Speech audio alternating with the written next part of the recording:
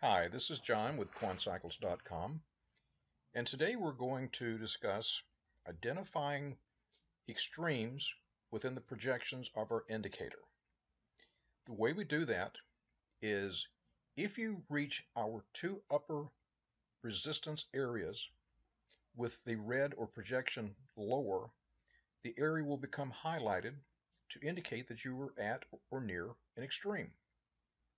And the reverse will happen if you were at the lower support levels and the slope was up. You would also get a highlighted area, which is shaded in blue, to again indicate that you were at one of the extremes. Now in this case, you had something very interesting. You had the upper resistance hit, you had the momentum turning negative, you had a divergence with our white detrended price representation, with the market making a new high and our indicator did not. So you had several things that were very interesting within the projection of this analysis.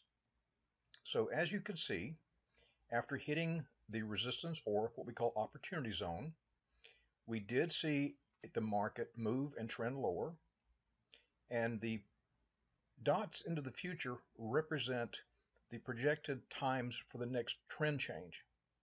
So again, this is a very unique and simplistic analysis because it's very graphical. It shows you where you're at the resistance or at the support within the projected time frame. So again, thank you for watching, and I hope you have a good day.